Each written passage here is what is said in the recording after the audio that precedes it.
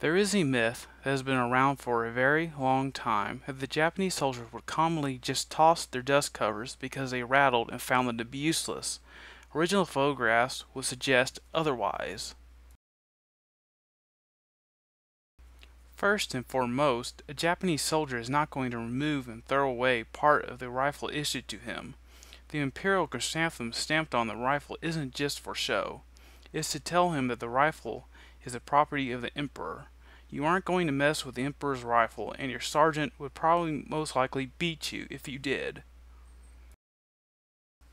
Now with the rattling. This myth is very similar to the M1 Grand Ping myth that also just won't go away. Yes, they do rattle, but they really only make a sound once you cycle the action. The only reason for you to open the action in combat is because you fired your weapon, and there's no way that a rattle is louder than a gunshot or the other various noises of combat. But why a dust cover? Well, here is a photo from the Russo-Japanese War. These soldiers have their Type 30 rifles wrapped with rags. Clearly they must have problems with dust fouling the action, and you can see why they would want a dust cover on their next rifle.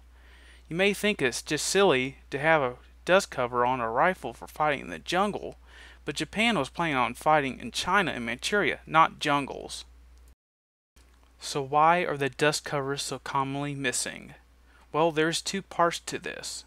I've heard and read from several veterans that when they were returning home, it was very common for the officers on board the ship to tell everyone to remove the bolt from their trophy rifle, and all the bolts were collected into a box. When they returned to a port, such as San Francisco or San Diego, they'd all be given a bolt before disembarking.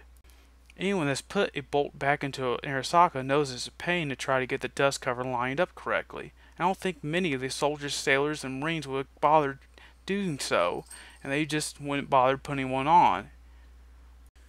For the other reason why they're so commonly missing, and this is just my theory on the matter, is that very late in the war, Japan being desperate for steel, were going into the arsenals, warehouses, removing the dust covers, monopods, and in some cases cleaning rods at anti-aircraft sites. It is very common to see Type 99s that were made with all these early features and are in fantastic condition, but the dust cover, monopod, AA sight, and cleaning rods are all missing. Clearly they weren't issued out, but they're still missing those parts. Here is a couple original photographs. One of some Japanese soldiers surrendering their weapons, and another of a U.S. Marine with his trophy. Both pictures show an early war made Type 99 that would have had those parts in the factory, yet those parts are all missing. Thank you for watching my video.